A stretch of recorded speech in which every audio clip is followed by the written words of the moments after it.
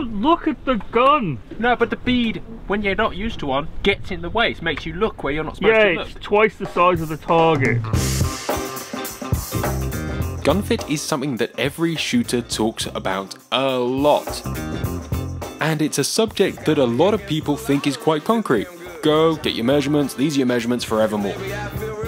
But over the last few years, I've come to learn that that just isn't the case. So, to exercise the concept of bad gun fit, I hooked up with Jim from Longthorne Gunmakers and we popped over to Sporting Targets to make a gun not fit us. Jim, between us we've fitted a few guns. More than one. Probably less than 1,000. It matters a great deal. And not a lot. And today, we're gonna make this Longthorne Sporter not fit us. Should we fit it first or second? What do you think? Up to you, mate, up to you. I'll tell you what we'll do, we'll adjust it quickly. Yeah. Make it look like it fits you. Not for you, mate, because it's always gonna be too short for me. Okay. But I broke some targets. It's probably a better... I can't shoot. You know that. You hit one once, I saw. Oh, okay. We'll edit it right. We'll edit it in. Okay. Fine. So we'll edit it in. Edit. Okay. As long as we hit, as long as you, we'll film you hitting them. Yeah, we'll use the shop cam footage of me breaking them. And then I'll stand there and pretend I am. I'll just stand over there and shout hit with smoking a whiskey and drinking a cigar. It's close enough. It's close enough. And I think close enough is better than most people have their guns a lot of the time. It's got a little more... well, it is, because if we... It is empty, so we're going to close it and we're going to look down it. Oof. So, but if we look down it, we'll notice, even now, before we start, there's quite a lot of cast on this gun. Well, you put cast on your stocks, which is... Because it needs to be there. Because most people have faces wider than 0. I've got one of those. Mine's still a lockdown face. Mine is a new father face. Yeah. So, and even though I've got a lot of cast on that gun, the comb's still cast over even more. Yeah. So, yes, if you started off with a straight gun, I mean, yeah, it would be a long way out. We'd be having to push it around. But we're gonna shoot the round. I've just shot a few to warm up. I missed a couple. And then didn't let me shoot any, which is fine. well, the camera's out now. No, it's fine. I don't need to warm up. I'm the one that's getting filmed. Right, and we're using these holes super fast, so I'm going to miss quickly. Hey, straight away under your feet.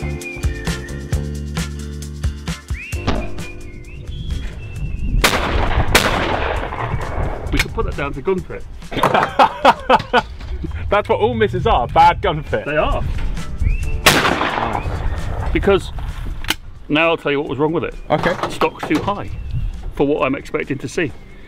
Because I've been shooting with the raised rib guns, which shoot, well, can shoot slightly differently. Fairly flat. When I mounted that gun that time, I pushed my head down on it, and then I shot in exactly the same place. I thought. You thought. See, that nasty incomer.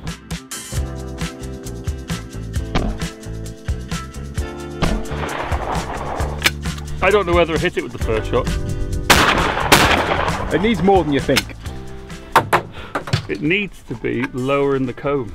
Oh, well, should we do that now? See, I feel by taking the bead off, certainly with my sporting stock, has allowed me to have that higher sight picture, guilt-free. And it doesn't affect you. Well, suddenly there's no bead in the way, and I know we can argue my about guns this have got a bead on. That doesn't matter, but it really does to me. Well, I haven't got a bead on any of my guns. There you go, so there's your excuse. Well, I think a flat gun with a bead's quite nice, but if you have it higher, having no bead makes me feel better. I wouldn't normally shoot something running along the ground like that. I only shoot, apart from grouse. Yes. Nice break. That needed more than I thought. Yeah, well, that's why I missed it. Well, I think actually, because you're stood up here, it's harder to gauge any sort of distance. Being that trap's probably 45 yards away. The target is probably 30 yards, 35 yards, but it doesn't look it. They don't, do they? You're looking down on them, eh? Hey. See, that one's nice and close. Well, you hit the easy ones, much like the pheasants you prefer. Most of my pheasants were a bit closer than that. Okay, let's make it with not enough cast on it. It's too much cast. Not enough. On. Yes. Off. Yeah. On. So we're going to move the comb right into over your face as a right-handed shooter. Yes. And make it completely useless, but really good on one particular target. Unless you're left-handed. Yeah. such lovely adjustable hardware in this Longthorne. Oh, it is, isn't it? And it's made in England as well. By yourselves? It would be by ourselves. Wow. It says on it, Longthorne, made in England. And you could go further if you want, but then you'll drop the Allen key and then we go stuffed. Yeah, I mean, looking at the floor, as I've just dropped a box of cartridges through there, I think they probably make a lot of money out of this stand. I would say that is probably the exact reason they do it. Well, it's probably straight now. It's probably not entirely left-handed. No. Now, that should be interesting. You can bend yourself around most guns as you develop as a shooter. You know what the sight picture you're looking for, and you can push your head, and twist your nose over your hand. There's a lot of hacks. And you do it because you pick up. We do it because we pick up so many different guns. But that's good. I'm looking completely down the left-hand side of the gun. I look forward to it. All right. Which target did you actually hit? The floppy target.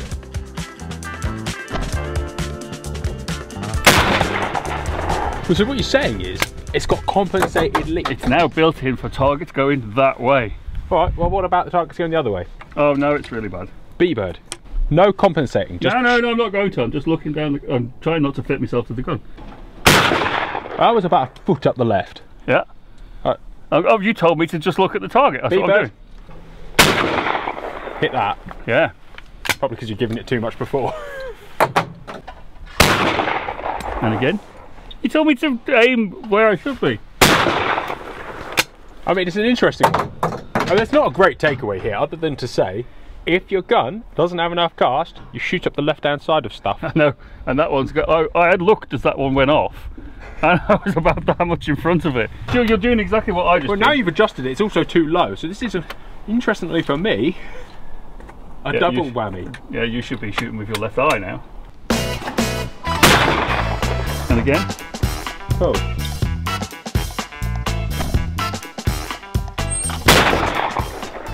I mean, I broke that by you were cheating. But I re-zeroed to shoot it. No, you did. A foot and a half up the right. Yeah. But it shows you how much you were off. Straight away, you were a mile off to the left. Gun fit helps with the easy wins. It does. So you've got to be. So you and I can both compensate for it. I mean, yeah. It takes a lot of effort though. It just takes a bit of thought, doesn't it? And you just think harder. You have a slightly different hold point on your face, yes, and you just make sure it doesn't move from there, which is really inconvenient because God gave us a little pocket to put our face on and lock it in.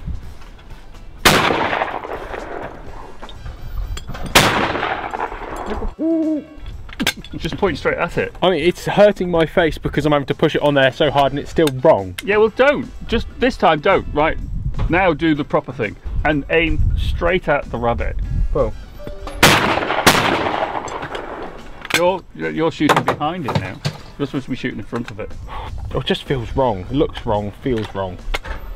Just don't give it any lead. Don't give it any lead. Alright, I'm sick of this, it's horrible.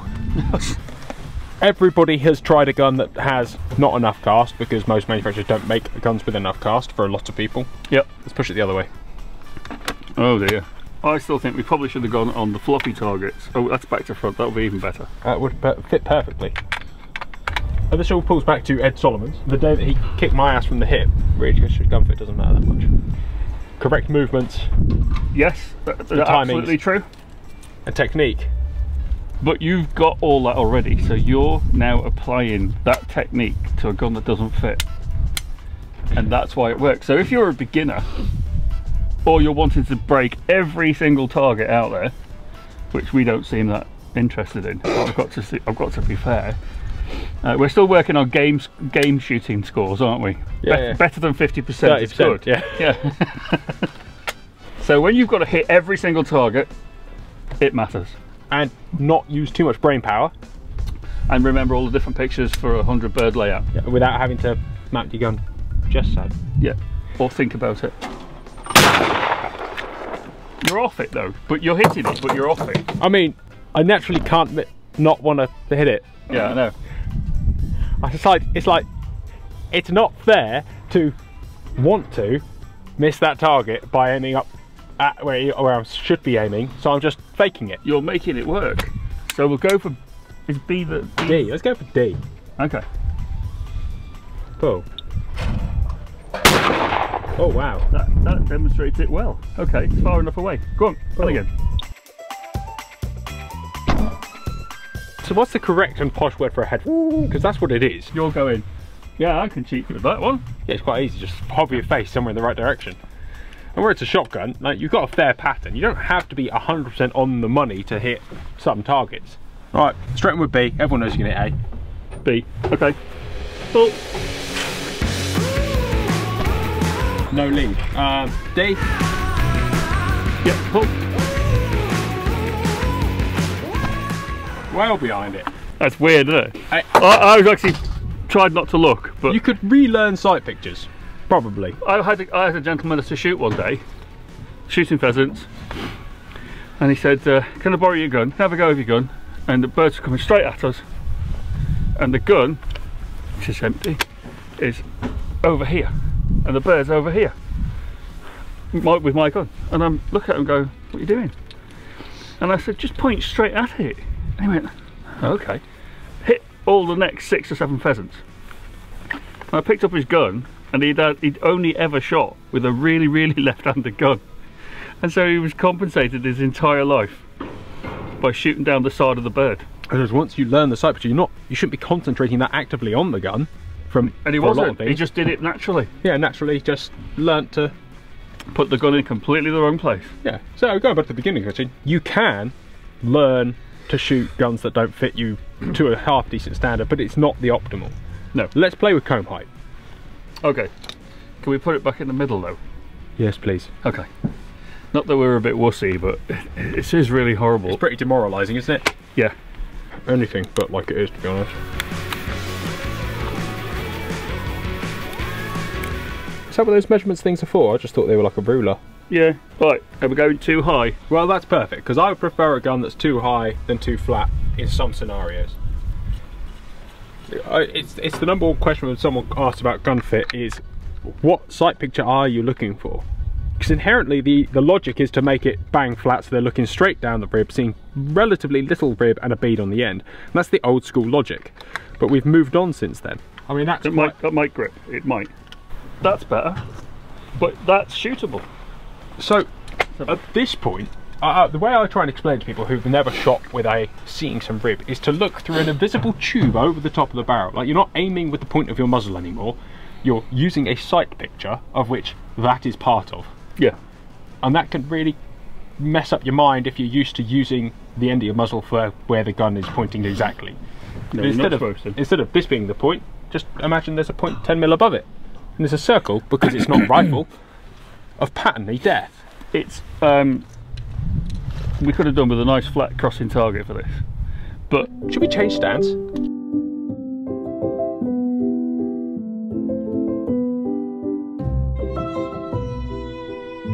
So you've watched us waffle on for a while now. Conclusions, Jim. Can't hit anything with the really high comb. No, I can't hit as many things with the really high comb. That is true. I can't hit as many things with the really low comb, but I can manage that one easier. There's a I can lift my head off, but you can't push it down. There's a bracket in the middle. There is. Of which you can have quite a variation, because my game gun is 15 mil lower than my sporter stock. Yeah. I reckon they are both the extremes of my acceptable tolerance. No, I think that's because you're really tall. With you being so tall, there's obviously more variation. Your tolerances are bigger. They've got a big head. If you were really like 4'6", you'd only be able to have 10 mil difference or something, or 8 mil difference. That's probably very true. I'll go with that. Maybe. Yeah. I've just made that up. No, I like that. I'm behind that theory. Because I'm bigger, like a half an inch on my sleeve wrong doesn't look too bad. Half an inch on somebody who's ant size, yes. Terrible. Yep, exactly. I mean, that's his entire arm. So most are sashes. Now, there's an acceptable area where you can work with it, and then with practice and fine tuning, you can make it better. Yeah. So, actually, when you think about it, everyone should have an adjustable comb. I'm not against it. I think they are potentially less pretty than a well-fitted piece of wood. Yep. But you can work with it as you change the way you shoot things. Like that seabird back there, where I probably won't hit that in the next 100 shots. But with some thought and a bit of tweaking. Yeah, if we actually set it up and got you on it, and yeah, that's a nasty target. That's a nasty. But that's the difference. That's where the gun fit makes the difference. You come across a nasty target or a difficult target, long, short, whatever. Anything that's not in that mid-range becomes more difficult.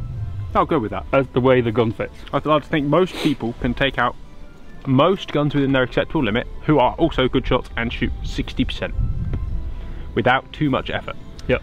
They could probably get to 80% relatively simply. And that final 20%, and that's not jump, it won't find that, but what you need to do is be 100% present for those targets and not 50% focused on, have I mounted the gun properly? Oh dear, I need to be X amount underneath. It's the 80-20 rule. It works for most things. You can fix 80% of the problem with 20% of your time. So 20% of the time, done. Yeah. Then we'll spend the next 80% of the time tweaking that last little bit that makes you 20% better. I'll go with that. But you do need to have some skill level there to start with. Potentially. And I think starting, most people find it easier shooting a flatter gun to start. Because they can look down it and point at it. Yeah, which is easy. It's an easier thing to understand. Yeah. I think we'll both agree, and the final conclusion, cast is probably the most devious thing. It's the most important bit. If it's cast right, then you're not fighting with the centre line of the gun. Yeah, having your head round like this, is over either side is kind of important. The gun is at least looking in line with where you're looking. Yeah, it is. Compensating up and down is actually unbelievably easy. Yeah. Compensating left and right was a lot worse. Yeah, it took a lot more brain power to go aim just off its front edge, bang. I suppose over time you'd learn it, but why would you? So no, put the right cast on it, and the height you can work with. Eventually. Yeah. I probably can't work with that. I've been working with height most of my adult life, mate. So it's not your fault. Hey, it's not your fault. You're always looking down on people. Yeah. I'm not arrogant, I'm just a tool. No, I think you're right. I guess the whole point of this video is just to... I think I, over the years, have been utterly tied up with the fine tuning and listen to people go, this is my exact spec sheet. And I've said in videos before, I have 4 custom fitted guns in my life. 5, technically. All of them are different. Yeah. And I shoot all of them quite well. So and it depends which one you shoot the most, and also what you use it for. Bang on. Because it's got to be, they are quite specific. When you get down to the last 20%, it's got to be what you use it for. Not only what it is, how you've made it, what it does, it's about what you're going to use it for. Yeah. Sporting clays like this, where they're always kind of out in front of you, and they're quite predictable. Right. You need a different gun to a game gun. Like I shot with that titanium gun with 29-inch barrels the other day on game, and it was great. Yeah. Be useless here. Not useless, I'd still be able to shoot with it, but not optimal, suboptimal. Yes. I guess a gun fit is just about being optimal. Yeah. You can shoot anything with anything. As we proved the other day, I shot a Mossberg 500 with a 14-inch stock and 3 inches of drop. Yeah. Shot it right. You can shoot anything with anything. Because shotguns are really simple, but nice ones are really nice.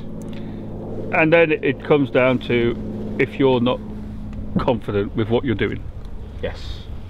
So if the gun's fitted, you know it's fitted. If it's balanced nice, you know it's balanced nice, and you feel better.